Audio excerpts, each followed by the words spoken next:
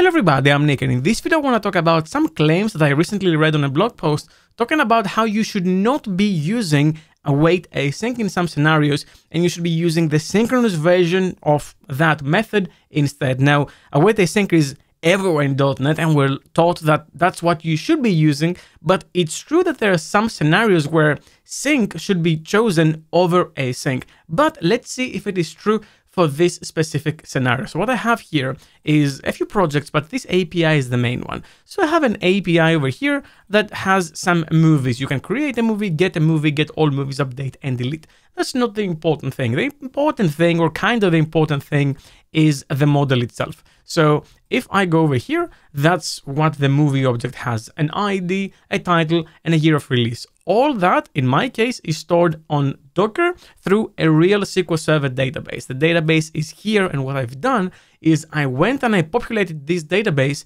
with 100,000 records, and I added a very, very long title because that's part of what the blog is talking about. And this title is an nvarchar max, so we can store the maximum amount of nvarchar as we can in this field.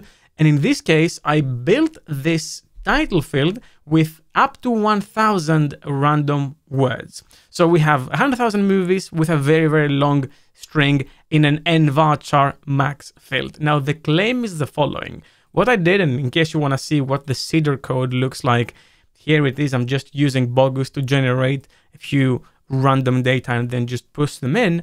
And what I'm going to show you to see the performance is the following. So I have a couple of methods using the appdb context, one per execution. And what I'm doing here is I have a sync to list version. So not the to list async. I'm just selecting from all the records the title, and then I'm just to listing it, and I'm checking how long this operation took. Same thing here, but this time I'm using the to list async, which is what we know we should be using. You know, the guidance in general is you should be using await async everywhere. Now, this is also the advice we are giving on our anti-framework course on DOM-Train. And in fact, all of our courses until the 2nd of December are part of our Black Friday sale. So you can use discount code BlackFriday24 at checkout to get 40% off. But I want to see if this claim makes us basically have to change that course. So what I'm going to do is I'm going to run this code to see how the sync version and the async version compare. This will just read a very big data set with a lot of text in it. Okay, so 8.8 seconds for this execution. And the async version, which many people would think is faster, will actually take, as you're going to see now, quite a bit longer. Almost 5 more seconds more than the sync version. What gives? Why is this happening? Well, this is actually a pretty well documented issue with reading long strings from anti-framework core. This is not the first time I see sync performing better than async. Now, that's a very niche use case, but here you see another scenario of this, but more in an inflated scenario. Obviously, we have a very long text, and would you have this long text in the database? You can. That's why there is a Stack Overflow bug raised for this, because it can happen. But what I want to do is not just stop here and say, yeah, you should use sync over async every time when you have this use case, because that's not useful to you.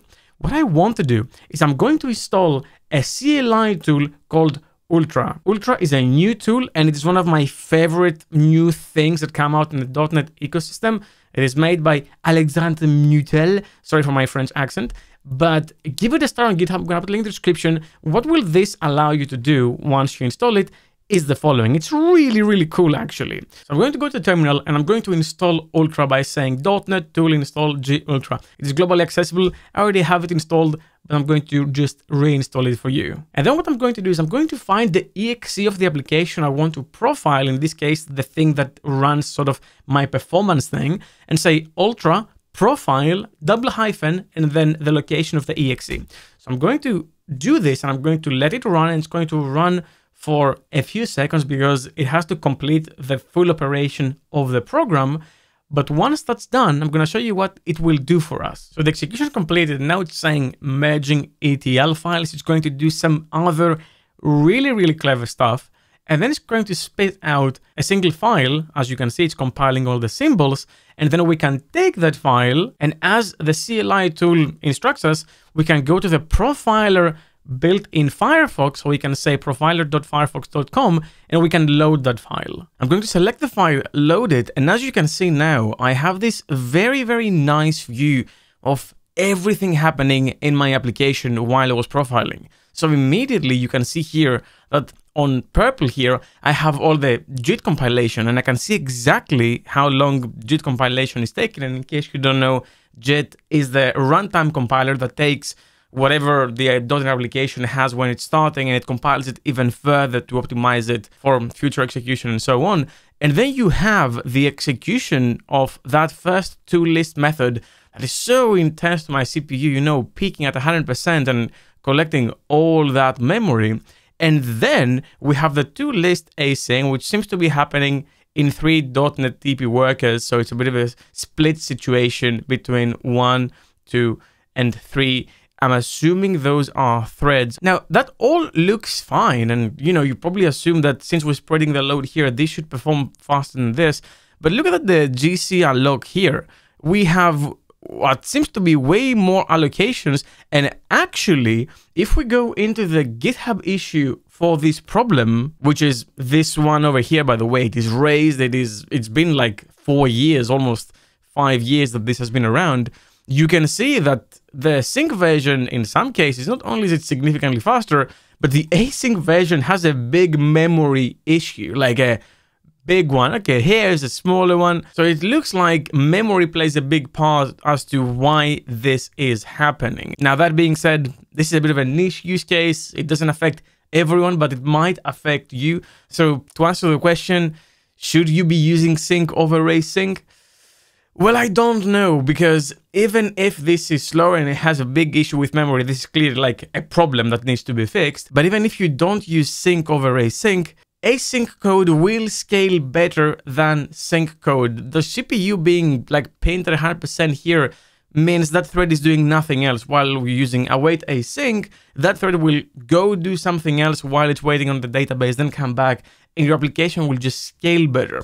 So what is my answer? Well, I think the bug should be fixed, or if it's supposed to be this way, then maybe decide if it makes sense for you to have a faster execution that potentially scales worse, or have something that scales better but is not as fast. It's completely up to you. So I want to know your thoughts. Leave a comment down below. Let me know what you think about all this. Well, that's all I had for you for this video. Thank you very much for watching, and as always, keep coding.